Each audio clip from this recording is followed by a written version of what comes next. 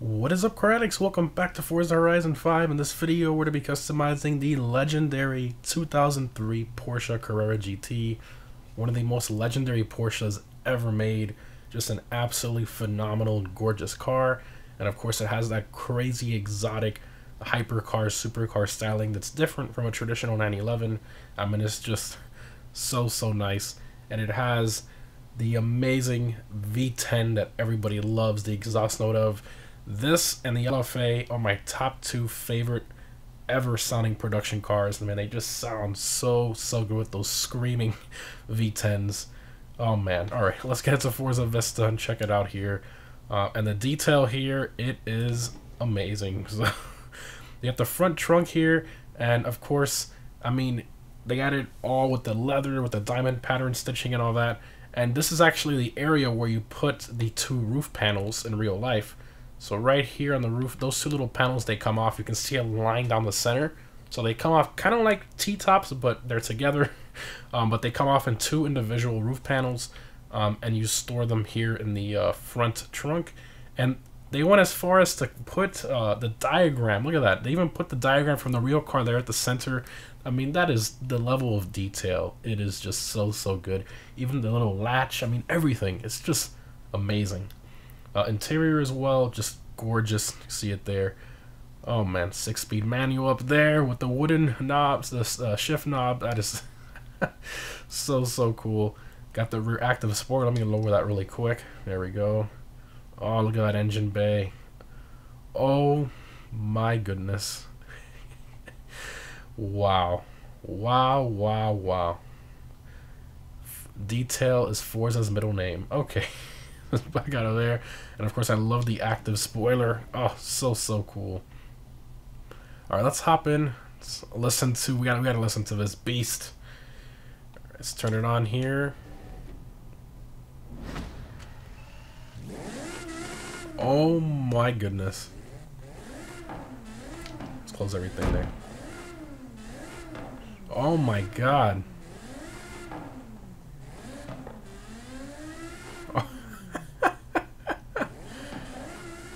Wow. Now, it doesn't sound exact. It sounds really good. Definitely better than most games, but it still could be a bit better. The real car, it sounds a bit different in tone, just a little bit, but this is very good still. Alright, let's hop out here. Back out there. That's not what I wanted to do. Let me out of the car, Forza. There you go. Alright, let's close that there, and there we go. Close. There we go. Alright, let's go ahead and take a look at all the customization options. So upgrades and tunes, no body kits obviously. Or go here to conversions first so you guys can see this. So you have, of course, the legendary V10, and then you could swap in a racing V12, which I mean, stock right here. And you're gonna have to put it this. It just doesn't matter. I'm sorry. It's just, you're ruining the car. And with a 4.6 liter V8 hybrid, no. Just no. Okay, has to have that V10. So we're gonna keep that V10. You can make it all-wheel drive if you like. It does come stock rear-wheel drive.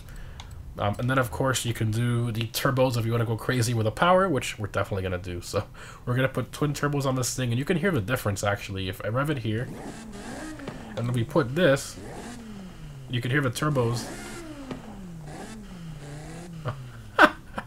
So cool. Alright. Now, engine, let's go ahead and max everything out here. Intake, fuel system, all this here. Exhaust, see if there's a difference. Sounds pretty much the same there. Cam. Oh wow, this one's definitely sounds different. Okay. Valves, displacement. Bigger turbos, please. Yes, sport or race. Definitely. Oh my god. Okay. Wow, they're really screaming now.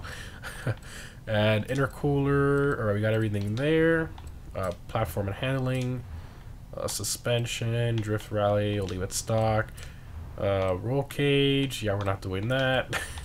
Weight reduction, though. 300 pounds. Not much compared to other cars that have, like, 600 or 1,000 pound options, but I mean, this car's already lightweight to begin with what are we at? Wow. So stock weight is about 3,300 pounds. Now we're at almost an even 3,000. So 3,020 pounds, not bad at all. And look at that. The power is 1271 maxed out. That's really good. All right, so let's install that. Drivetrain, transmission. It's a manual. I mean, I want to increase the. I still want to keep it. You know what? I'm gonna put the race transmission in this. It'll be a 6-speed, right? Yeah, so this will be a 6. Because stock, it's a 6-speed, so this will increase our shift time. The manual cars in this game, they shift very slow. So I think, you know, because the game shifts for you or whatever. Obviously, you can shift quicker if you do it yourself with the menus and stuff. I don't want to be tapping buttons while I'm trying to drive it and commentate on it and all that. But you know what? We'll do the race transmission just to improve our shift times a bit. Diff, we'll just leave it the way it is. And wheels, there's no way I'm changing these wheels. But we'll put the tires. These slick race tires need some grip. Front tire width are 265s. That's not bad. That's not bad at all. It's actually really good. I think we'll bump it up to. Let's bump it up to 275s. You know, there be 285s. I think. See here. Yeah, we'll do 285s up front. All right, rears. We have the 335s in the rear. That's not bad. That's pretty big stock. That's really good. We can go 345 or 355. Yes, please. Some more grip. All that power to the rear. We need as much as we can get. Rim style. There's no way I'm changing these wheels. It's just not gonna happen. I'm sorry.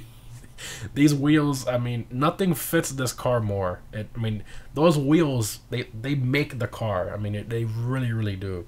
Like, they go hand in hand. And of course, you have the legendary red locks on the driver's side, and then you have the blue on the passenger side. So that's so cool. They even incorporated that specific detail that not many people know. So I mean, that's so cool. All right, that has to do with racing, obviously, for those of you who don't know. Front wheel size, 19's on the front stock. You can go 20 or 21. That's ridiculous. Rear stock is 20, so it's a staggered setup, and you can bump it up to a 21 on the back. We're not going to do that. Front track width. I mean, it sits pretty well in there. Maybe a tiny bit out, but I mean, even with the front bumper, you can see the tire poking there a bit on the bottom edge. I think it's fine. See here. Yeah, that's too much. No. If you can see part of a tire at this angle sticking out, it's just too much. I would like a tiny bit out, but not this much. I mean, that's ridiculous. They should really change the way that first option comes out. It comes out way too much. And how about the last one? No. Okay, we'll just leave it the way it is. Rear. The rear can come out a bit. Yeah, definitely. Why does it come out so much? My gosh. That comes out what, like 3-4 inches? Why not like an inch at a time? It's coming out too far. How about the last one? I don't even want to know what the last. Oh my god, no! Why? Okay. Man, there should be something in between these two. Would be perfect. That's kind of unfortunate. But I mean, stock, it does look pretty bad. It's kind of tucked in there. I guess I'll do this option here. It looks a little weird, but I think it looks a lot better than the stock where it's like way in there. So we'll do that. Just a little bit too far for my taste though, but it is what it is. Okay. Continuing here. Front bumper. You got the carbon splitter with the cannons. That looks pretty good. That doesn't look too bad. You got the tow hook too. But I mean, I prefer the more clean look. Plus, we're going to go for a top speed run. This reduces our straight line speed and such. So I'm just going to keep it stock there. Rear spoiler. So putting this typical Forza wing that's available on most cars, this does turn off the active spoiler, the stock one. So I'm not going to do that. I think it's cool to see that spoiler come up. So we're definitely not going to change that. Continuing, we got everything there. All right, install.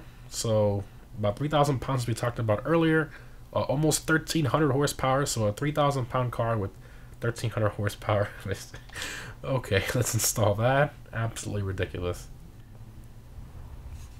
Okay, designs and paints. Paint car. Manufacturer colors here. We got the legendary silver that most of them were painted in. I think they made this color the most for this car was the silver. You got the yellow. You got the red. Oh man, every time I see this color. Rest in peace, Paul.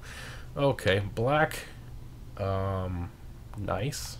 like a metallic black, kind of grayish. Okay, and then this last one, interesting. It's like a weird looking gray, kind of reminds me of like that Audi gray, that Nardo gray kind of looking color. Interesting there. I think I'm gonna keep the silver, honestly. I mean, this car just fits so well in that color. There's really, I mean, this car is this is one of those cars, I mean, for blue, and like blue, this car doesn't look good in blue at all. Like bright colors, it just doesn't really do it justice. The yellow and the red look pretty good, I'm not gonna lie.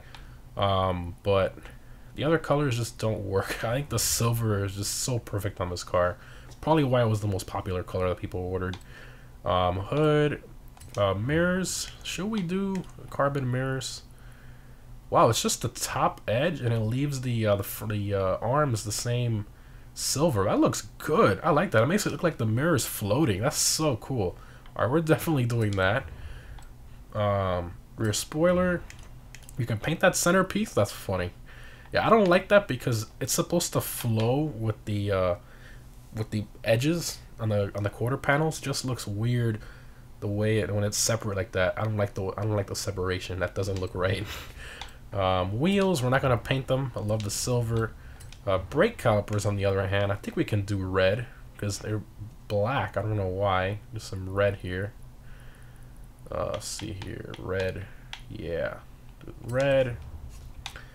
Window tints. Yeah, I'll do that. It's fine. Okay, let's install that. Alright. Let's take this thing for a drive. Oh man, let's hear that screaming V10 with twin turbos. Listen to that already. I'm barely getting into it. Jeez. Okay. It revs so quickly too. My gosh. Barely giving any gas. Easy on the throttle. Oh my gosh. First person. Okay. Alright, let's floor it right here. Here we go. Spinning in second. Spinning in third. Oh my gosh. Fourth, we're good. Wow. That sounds so good too.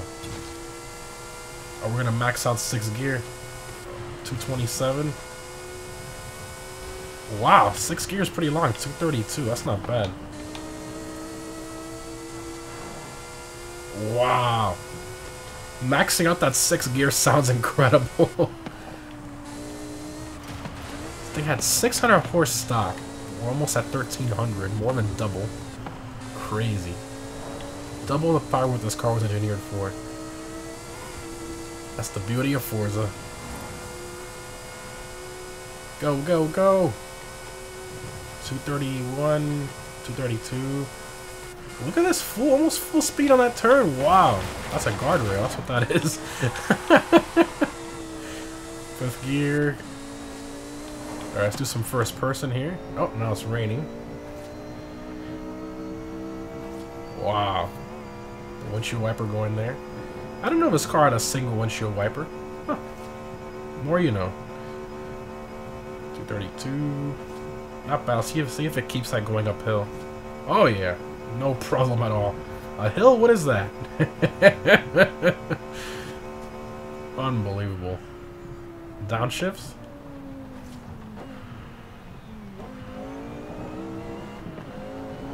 Wow. Sounds so good. I just love how high these cars rev. So satisfying. It was like at what? Yeah, 9,000 is red line. A little past. It's like 9,500. Wow, 9,500 RPM red line. That is nuts. That is absolutely nuts. Wow. What a car. What a car. Or the underpass here. This is... Man, oh man. I really like this a lot. This is one of those cars, like the LFA, you just... Something you gotta buy in game and just drive, just to hear that exhaust note. And if you're getting bored with the speed, just, you know, put the hood on twin turbos or whatever you want to really get the best out of it. Or you can go NA, just max it out too. But I don't think you're gonna get to 1,000. But still, A lot of power, a lot of car. Absolutely amazing. Really, really love this one. Well, guys, hope you enjoyed. Remember to let me know down below in the comments what car you want to see me customize next. Maybe the Enzo. Maybe kind of continue this trend from back in the early 2000s. Hope you guys enjoyed. Thanks for watching, and I'll see you in the next one.